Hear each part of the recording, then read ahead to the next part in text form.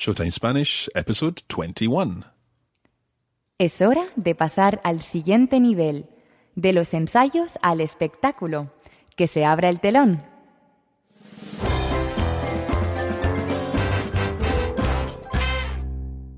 Bueno, hola Alba. Hola Mark, ¿qué tal? ¿Cómo estás? Muy bien y muy contento de estar otra vez con vosotros, nuestros oyentes, para un episodio de Showtime Spanish. Pues sí, yo también estoy muy contenta de estar aquí con vosotros hoy porque ya hace un mes que no hablamos, ¿verdad? Sí, exactamente. Y de los emails, de los mensajes que hemos recibido, pues parece que a vosotros también habéis extrañado un poco Showtime Spanish, ¿no? Sí, pero eso está bien, eso está bien. Sí. Entonces vamos a seguir con la lección de hoy.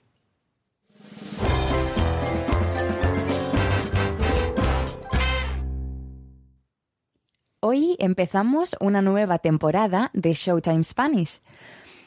Para hacer las cosas un poco más fáciles, hemos pensado, Mark y yo, que hoy podríamos hablar de las vacaciones.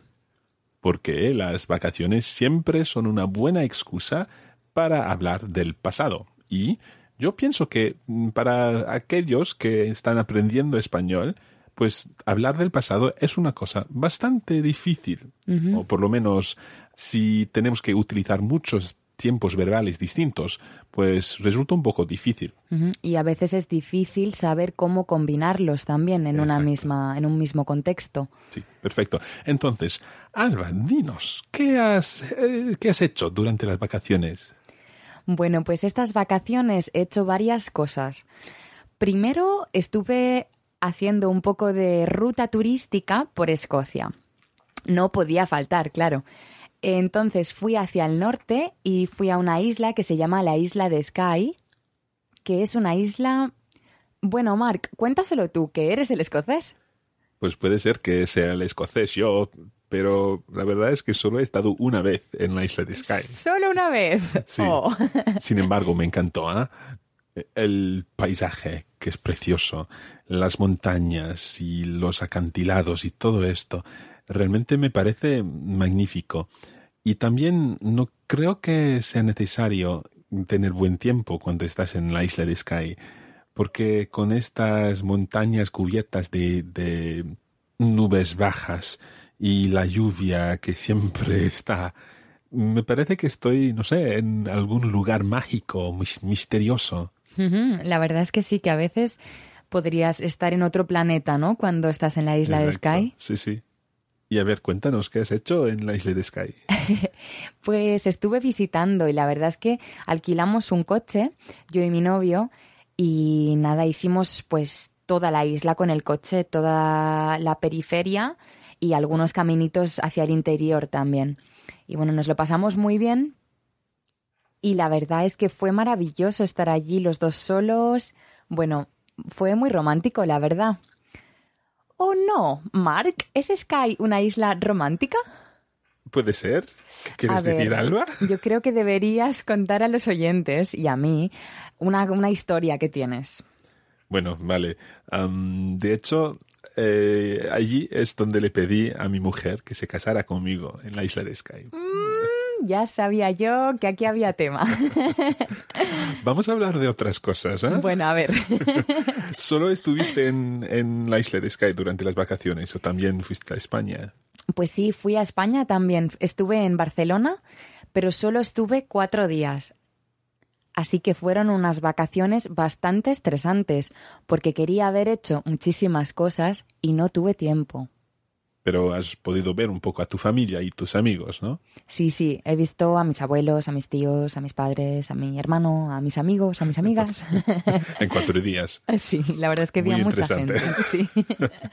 Vale, pues muy bien. ¿Y tú, Mark? Creo que tienes algunas cosas muy interesantes que contarnos. Pero bueno, explícanos qué has hecho tú estas vacaciones. Bueno, como tú, yo también he viajado un poco durante las vacaciones.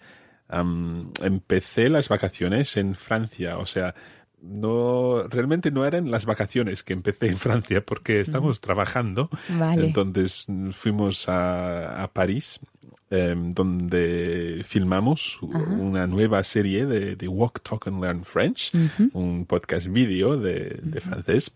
Y luego, después de París, yo me fui a Alemania a ver a algunos amigos en Marburgo, es una ciudad muy bonita en el centro de Alemania.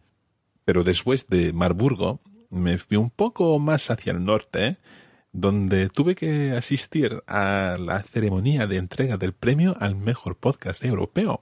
Ajá, aquí quería yo llegar.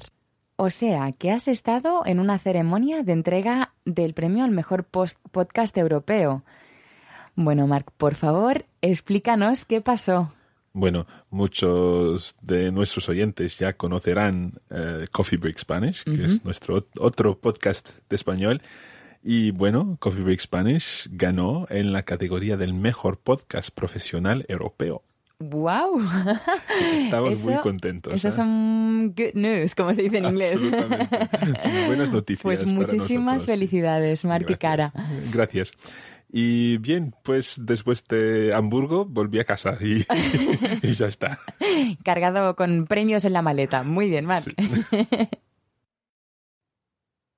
Bueno, pasamos ahora al resumen de hoy. Como hoy es el primer episodio de una nueva serie de Showtime Spanish, hemos empezado con una charla sobre lo que hemos hecho durante las vacaciones de Semana Santa. Alba nos ha contado que pasó algunos días con su novio en la hermosa isla de Skye. Sin embargo, el ambiente romántico no afectó a Alba tanto como me afectó a mí. Después de mi recorrido por el norte de Escocia, necesitaba un poco de calor, así que me fui 4 días a Barcelona para pasar un fin de semana tranquila con mi familia. Por desgracia, no salió como había previsto. Alba quería estar tranquila, pero resultó que el fin de semana no le cundió suficientemente. La próxima vez que vaya a Barcelona tendrá que organizarse mejor el tiempo y así el fin de semana le cundirá. Now, before we go on, I'd like to point out one word, and that is cundir. It's a really tricky word to work out how to use in Spanish. So keep listening after the intermedio and we'll explain it in more detail.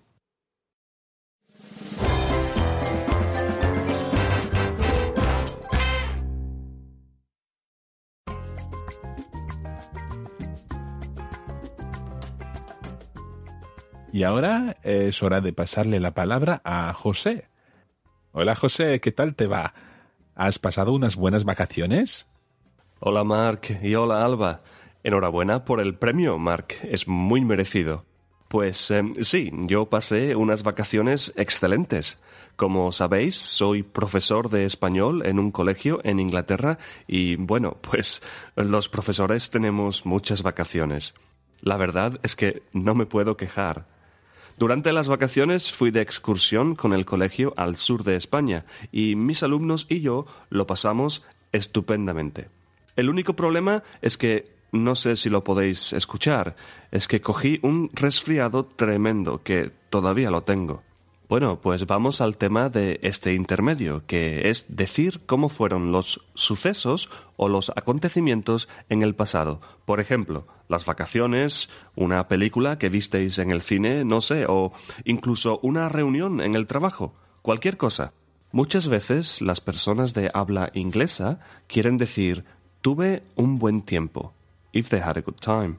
Tuve un buen tiempo no es buen español, no suena bien. En español usamos pasar, which in this context means to spend, but to spend time, not money. Así que, para decir I had a great time in Spanish, you say lo pasé genial, o lo pasé estupendamente, o alguna combinación similar. Por ejemplo, Alba dijo lo pasé muy bien. Si no lo pasaste bien, if you had a bad time, puedes decir lo pasé fatal. But that's only if you really had a bad time.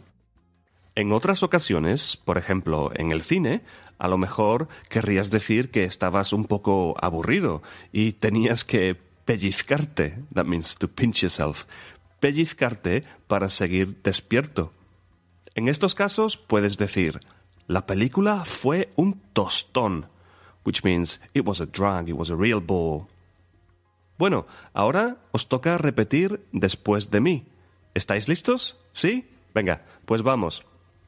Lo pasé genial. Lo pasé fatal. Fue un tostón. Bueno, pues esto nos lleva al final de este intermedio. Yo voy a tomarme otra aspirina para mi dolor de cabeza. Y ahora volvemos con Mark y con Alba en el estudio. Adiós y hasta la próxima.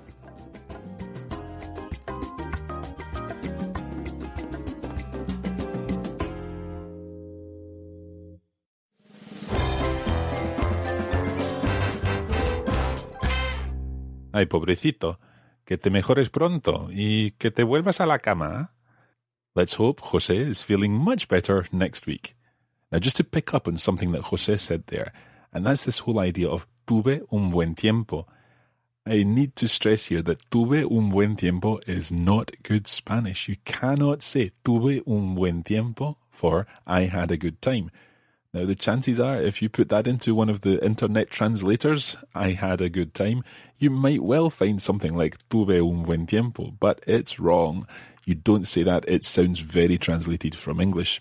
If you want to say that you had a good time, or indeed that you didn't have a good time, then use one of the phrases that Jose has taught you. Okay, it's time now to take a closer look at some of the words and phrases and the constructions that we've used in today's conversations.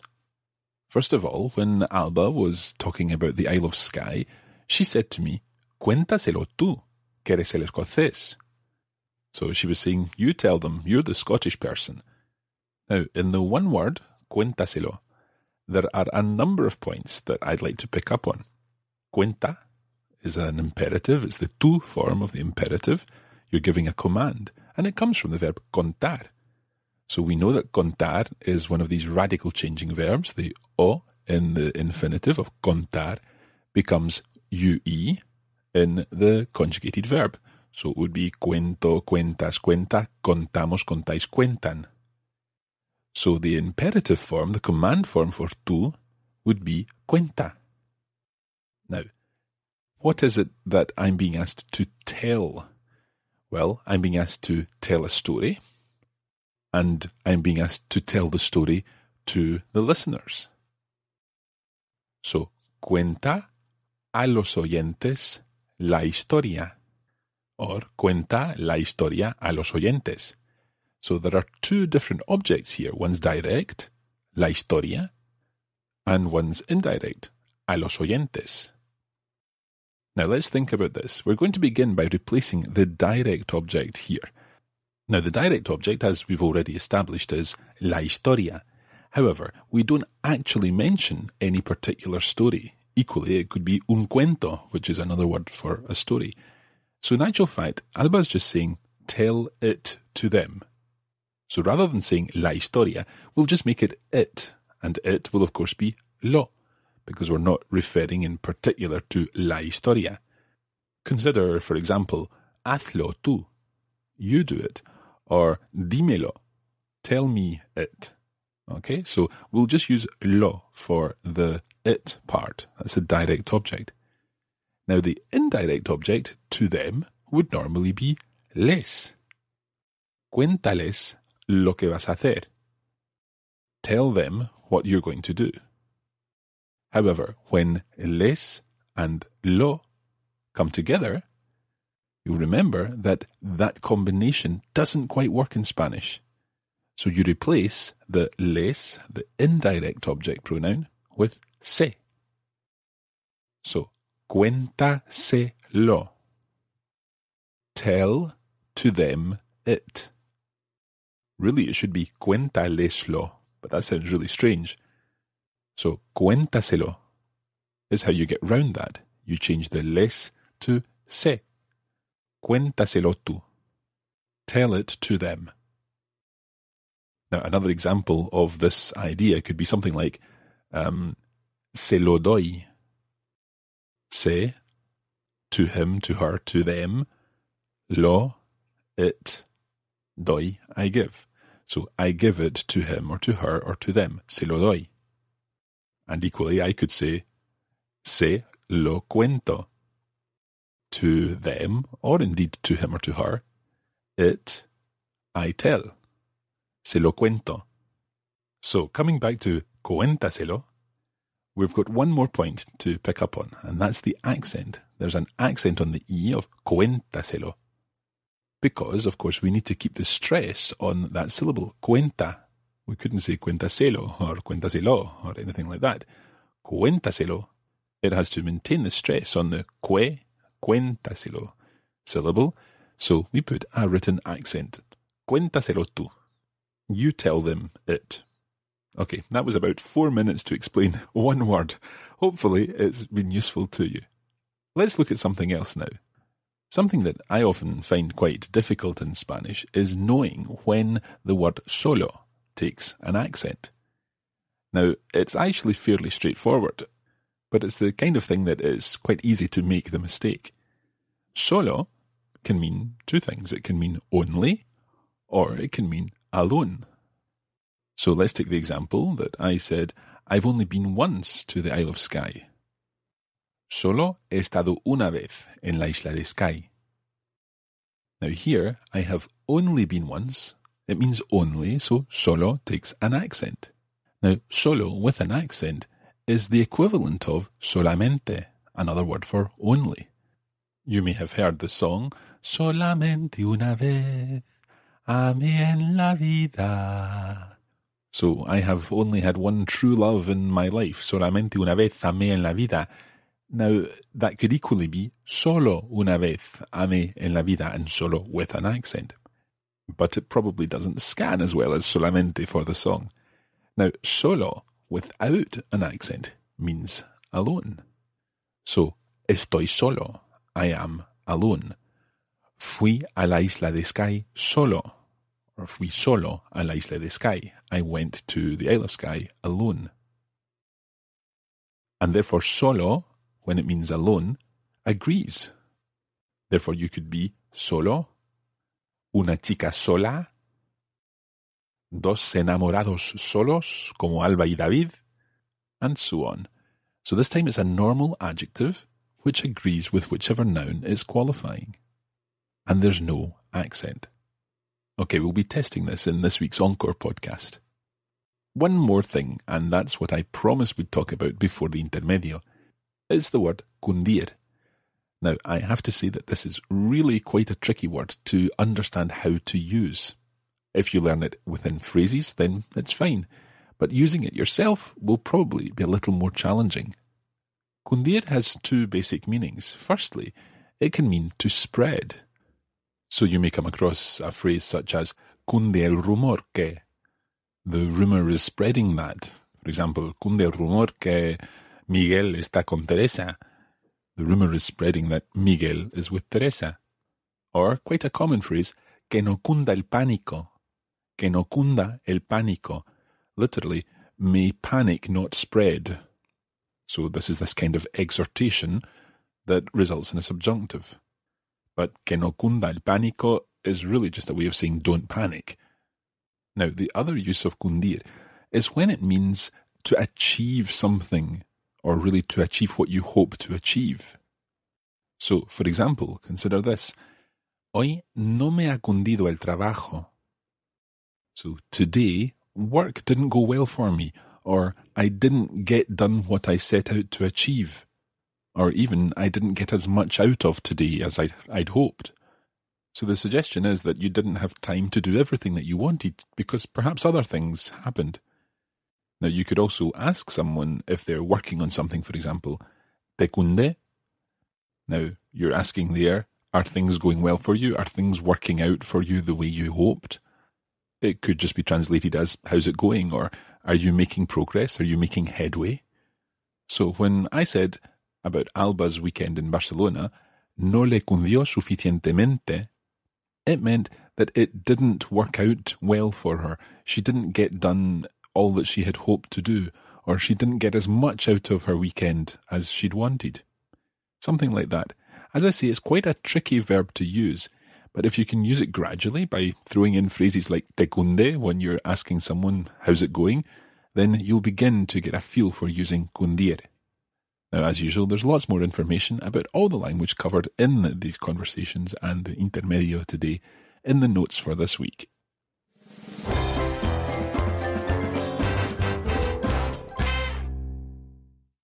Well, we're coming to the end of another episode of Showtime Spanish. Y, como siempre, esperamos que os haya gustado y que ahora sepáis cómo utilizar la palabra cundir. Como siempre, nos podéis visitar en nuestra página, que es www.showtimespanish.com, y si utilizáis Twitter, pues nos podéis seguir. Y estamos en twitter.com/radiolingua. Bueno, chicos y chicas, me despido ya y solo deciros que un placer estar con vosotros de nuevo. Nos vemos en el próximo episodio. Hasta la próxima. Adiós. You'll be understood from Madrid to Bogotá, Peru, Argentina to Nicaragua. No matter where you go, you'll have amigos. Break a leg, take a bow. It's showtime. Now, as this is a new season of Showtime Spanish, the bonus materials are available in a new membership, the Season Pass for Season 2 of Showtime Spanish, which will take you up to Lesson 40. As usual, you'll get the comprehensive lesson guides which provide full transcripts for our conversations and the intermedios. There's also an encore podcast for each episode, which tests you on your understanding of the constructions and grammar we've covered in each podcast, and the encore podcast comes with notes too. You should note that the encore materials tend to be available a few days after the regular lesson is published. If you've previously accessed the Showtime Spanish materials through our membership system, you'll need to add the new product through your control panel. Go to radiolingua.com and click on the control panel link in the members section. Log in using your username and password, and you can add the season pass for Showtime Spanish Season 2 to your account. Once your payment has been processed, you'll be able to access the new materials through the members page. There will also be a new premium feed for iTunes for this new season. Details are on the members page. If you've not purchased a season pass from us before, then you can click on the purchase links on the Showtime Spanish page at showtimespanish.com. Note that Season 1 is lessons 1 to 20, and Season 2 is lessons 21 to 40. And as before, these will continue to be published regularly right through to Lesson 40. If you have any questions about memberships, please email us at support@radiolingua.com. Please bear with us as the introduction of the new materials will probably mean a fair amount of support emails coming through. We'll reply as soon as we possibly can. Bueno, ya está. Muchas gracias otra vez y hasta la próxima. This podcast was brought to you by the Radiolingua Network. Find out more at www.radiolingua.com.